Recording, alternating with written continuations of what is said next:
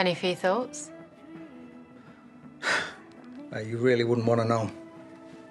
That's the thing, though, isn't it? I don't really know anything about you. Well, I like to think of myself as an open book.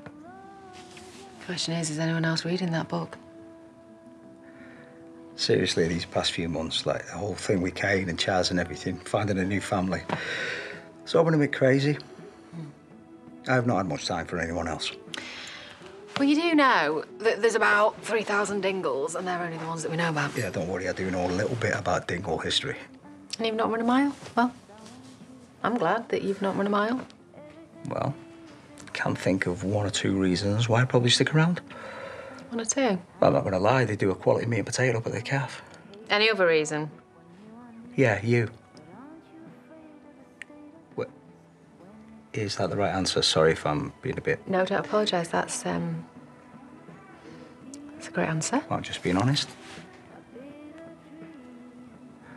A lot of things have happened to me recently. Some good, some not so good, but you've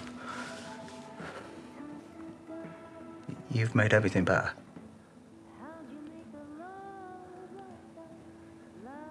You really are an open book, aren't you?